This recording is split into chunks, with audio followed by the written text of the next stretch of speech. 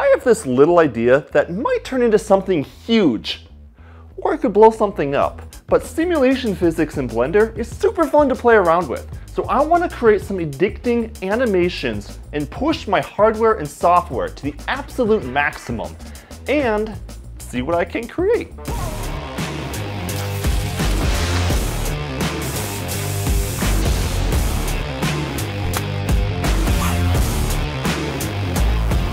So to recap today, guys, the challenge is to create the most addicting 3D animation and hopefully go viral. Now for that first part, to be addicting, you need to be somewhat satisfying, right? So we've done satisfying animations before, sorta. Now to make something go viral though, this has changed over the years, and for the better. In the old days, people would get away with going viral over clickbaity thumbnails and titles. Now the algorithms are much smarter, and basically watch time is everything. So we want to show something cool that just keeps getting cooler and cooler and cooler as the video goes. And this is where we're gonna see if I can't hit the right note and go viral with a satisfying, addicting 3D animation. It's very possible some of our past 3D animations went viral on sites like Facebook. This never-ending cube drop of mine gaining over 10 million views, but this took over 30 days of being posted to pop off. But we have about 48 hours only in this video to see if we can go viral. And if not, well, then we're complete and utter failures.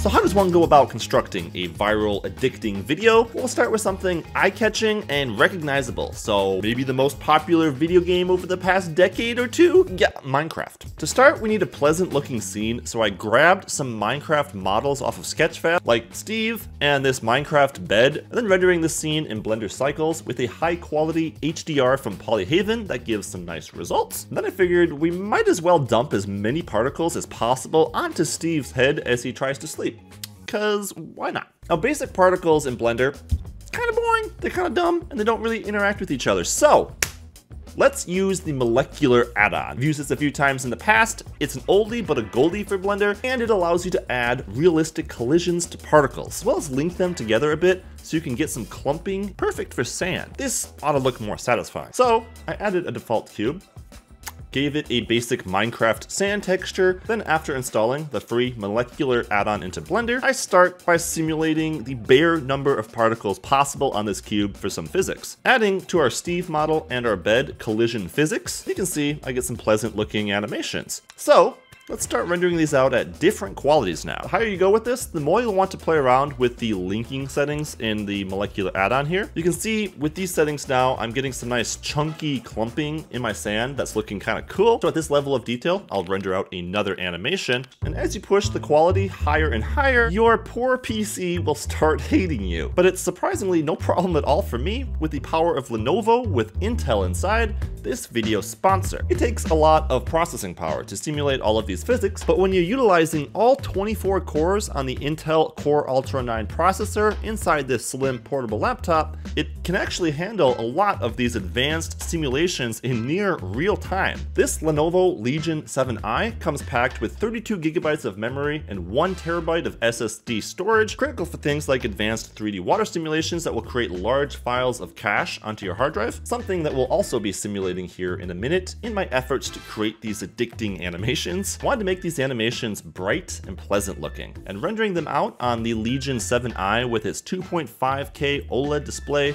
really makes the colors pop. Rendering is fast and zippy, zippy is a word, right? As you would expect on an NVIDIA RTX 5070 GPU that's packed inside this slim portable workhouse.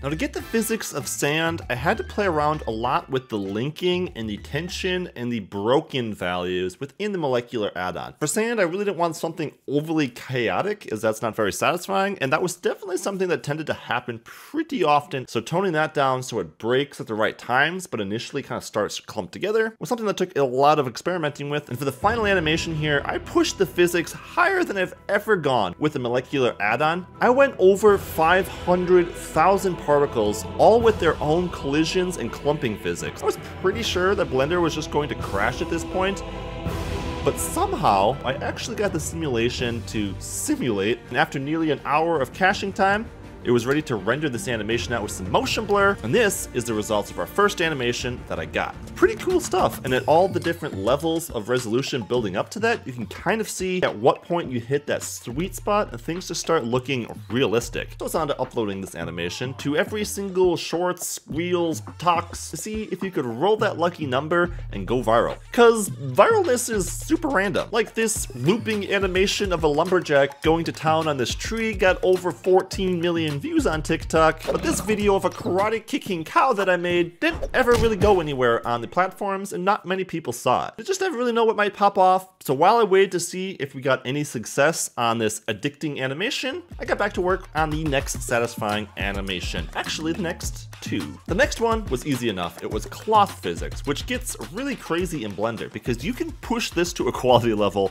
that goes beyond real world realisticness. Cloth physics is pretty simple for any of you Blender users out there. You just grab a plane, add some cloth physics to it, add some collisions to it, and then start subdividing away in this case to get the highest level of quality. This one I pushed over 1 million faces being simulated as cloth. That's over 4 million vertices. Just crazy high resolution. And as you can see, interesting to see the way Blender handles it at these higher levels. You just get like too much detail almost. Like who knew you could have too many wrinkles? But it's pretty satisfying to see just what it starts looking like at those higher quality levels. So, boom, post that one up on the TikToks as well and get on to the next and final animation that I wanted to create, water physics. For the water physics, I've been working at this for days, trying to use Blender's built-in MantaFlow simulating tools. And I'm gonna be honest with you, I've used MantaFlow a lot and you just kind of get random results. It's not very reliable, unfortunately. And as I was hitting these higher and higher quality levels in the animation, I started to have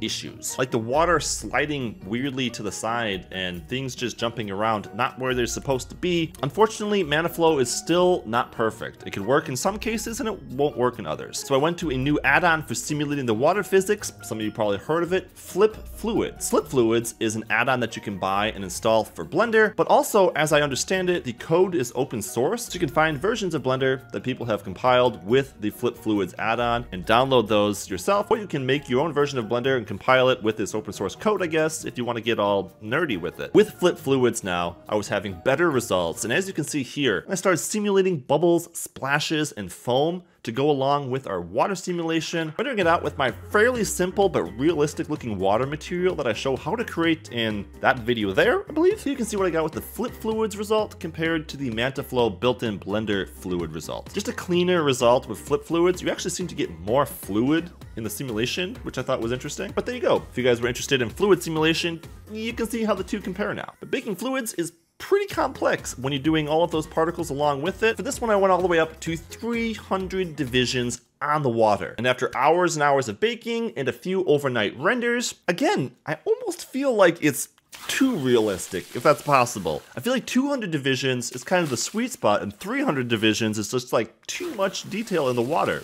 It's weird. So with our third and final physics addicting, satisfying animation, anything you want to call it, post it on Instagram and TikTok and Facebook. It was time to give it as much time as we can, just about 24 hours at this point, and see if any of them pop off. So, spoiler, those 24 hours are up, and I have the results. The videos have all done well on Instagram, each of them gaining 15 to 20,000 views, with our sand physics doing the best, which I think might be my favorite as well. On TikTok, the sand physics is doing the best as well, followed by the water and then the cloth simulation physics. And on YouTube Shorts, they all have the identical amount of 1.2 thousand views. That's kind of weird. I feel like YouTube just feeds it to a certain number of audience and maybe leaves it at that for a while before it decides to push it to more people or not. So I guess those are kind of a wait and see if it goes anywhere. Facebook seems to slowly be gaining views on each of these as well, and so you never know, I guess, if one of these might pop off, just like the satisfying cube drop here did with about 10 million views. So I guess we'll see, but